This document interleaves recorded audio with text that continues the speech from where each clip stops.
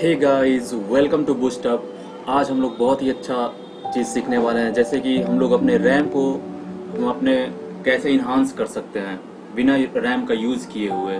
कहने का मतलब कि हम अपने पेन ड्राइव से हम अपने स्पीड को बढ़ा सकते हैं, कंप्यूटर का पेन ड्राइव को यूज़ कर सकते हैं एज रैम। तो इसके लिए हम लोग को करना क्या पड़ेगा, हमारे पास पेन ड्राइव होगा तो हम लोग उसको इंसर्ट कर लेंगे अपने सिस्टम में। चलिए, मेरे पास पेन ड्राइव है, मैं उसको दिखा रहा हूँ अभी। तो देखिए, मेरे पास यहाँ पे पेन ड्राइव लगा हुआ है। ये 4 GB का पेन ड्राइव है और इसमें कुछ फ्री स्पेस है। तो आप चाहें तो फॉर्मेट भी कर सकते हैं। अगर आपके पास कोई एसेंशियल डेटा नहीं हो इसमें तो फॉर्मेट कर दें, उसके बाद यूज़ करें। नहीं तो हम लोग ये बचे हुए स्पेस को भी एज रैम यूज़ कर सकते हैं। ठीक है गाइस, देन अब हम लोग को क्लिक करना है, इस पर राइट क्लिक करेंगे और प्रॉपर्टी में जाना है। प्रॉपर्टी में जाने के बाद यहाँ पे हमारा removable disc as properties open हो गया। यहाँ पे हम लोग को रेडी बूस्ट में जाना है।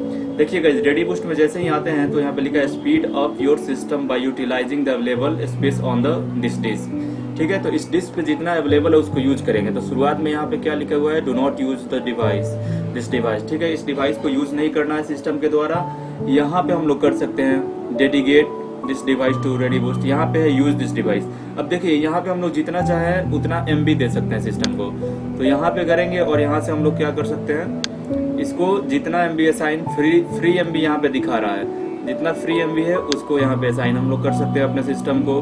नहीं तो हम लोग डायरेक्ट यहाँ पे कर सकते हैं डेडिकेट रेडी बूस्ट। तो देखिए, जैसे ही हम लोग यूज यहाँ पे नहीं कर रहे हैं, ठीक है, और जैसे ही हम लोग डेडिकेट पे क्लिक कर रहे हैं ये पूरा फुल यूज हो जा रहा है। ठीक है, और इसको अप्लाई कर देना है। जैसे ही हम लोग अप्लाई करेंगे ये कॉन्फ़िगर होगा। ठीक है, और एक वर्चुअल रैम क्रिएट हो जाएगा। और जब हमारे सिस्टम का स्पीड स्लो होगा या हमारे जो सिस्टम में लगा हुआ है रैम का स्पीड कुछ स्पेस फुल हो जाएगा तो इसका यूज किया जा सकता है सिस्टम के द्वारा। देखिए, यहाँ पे लिखा गया है while the device is being used for the system speed reserve space will not be available for the file storage.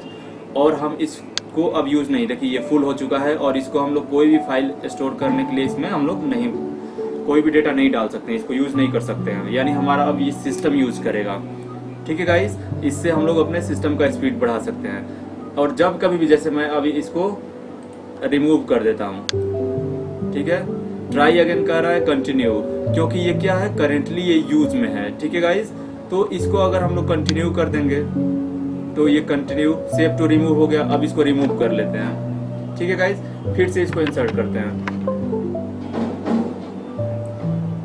देखिए, जैसे ही ये यूज हो जाएगा, यहाँ पे जैसे ही इंसर्ट होगा ये फिर से यूज में आ जाएगा। अगर हम लोग चाहते हैं कि नहीं, इसको हम अपना पहले जैसा बना दें तो फिर से राइट क्लिक करना है। ठीक है गाइस, और प्रॉपर्टी पे क्लिक करेंगे। यहाँ पे स्कैनिंग चल रहा है इसलिए थोड़ा सा स्लो है। प्रॉपर्टी यहाँ पे हमारा ओपन हो जाएगा गाइस। ठीक है, और यहाँ पे रेडी बूस्ट में डू नॉट यूज कर देंगे और अप्लाई कर सकते हैं इसको।